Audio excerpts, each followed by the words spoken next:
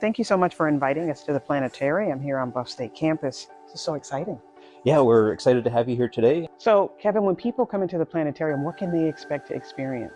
I like to describe the planetarium as an immersive theater. So whether they're coming for a program where we're talking about the stars and the constellations and what's visible at a certain time of year, or if they're coming into one of our immersive movie programs where they might be learning about astronomy or birth of the universe or something about the Earth, or if they're coming for one of our laser music shows, they're really going to have an immersive experience where they're learning and enjoying seeing the visuals up above them here in the planetarium.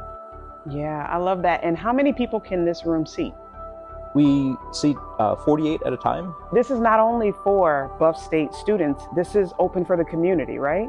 Exactly. In addition to serving students and faculty and staff here on campus, we're open to the public on weekends, Friday and Saturday evenings usually. And then we also have a lot of school groups that come in throughout the year, other private groups that come in, and we even do private events such as birthday parties. We've had a few wedding proposals in here, so we're really open to whatever ideas folks have. So if somebody wants to propose under the moon, under the stars, they can make it happen, right? Absolutely. And we've been 2 for 2, so nobody said no yet. And where can people reach you to say, you know what, I think I want to book an event. I think my family and I want to come this weekend. The information about different events we have and our public programs is on our website, which is planetarium.buffalostate.edu.